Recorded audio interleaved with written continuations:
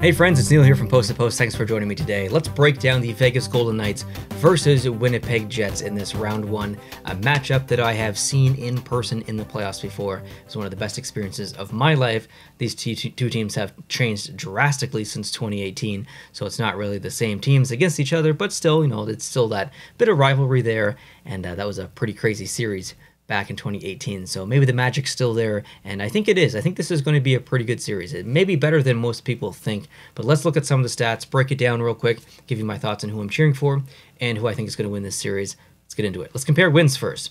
Vegas Golden Knights with 51 wins versus 46 for Winnipeg. Losses, 22 for Vegas, 33 for the Jets. OT points, 9 for Vegas, 3 for the Jets. Goals for, 272 for the Vegas Golden Knights versus 247 for the Jets, so the Vegas Golden Knights can definitely put the puck in the back of the net for sure.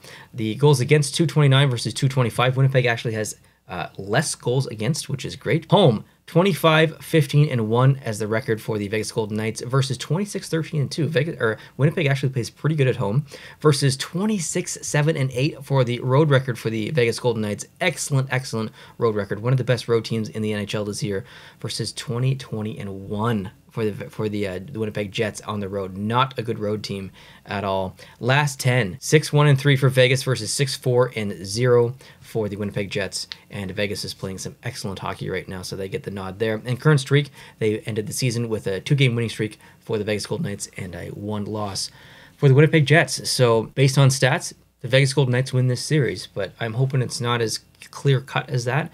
I think this is going to go 6 at least. I think it has the potential for 7. I do think Vegas is going to win. However, I'm slightly cheering for Winnipeg because Vegas already did it. They kind of already had their shot and they kind of didn't make it happen.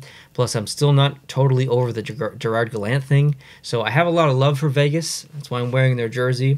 But I still would like to see an opportunity from Winnipeg to see what they can actually do if they can go deep.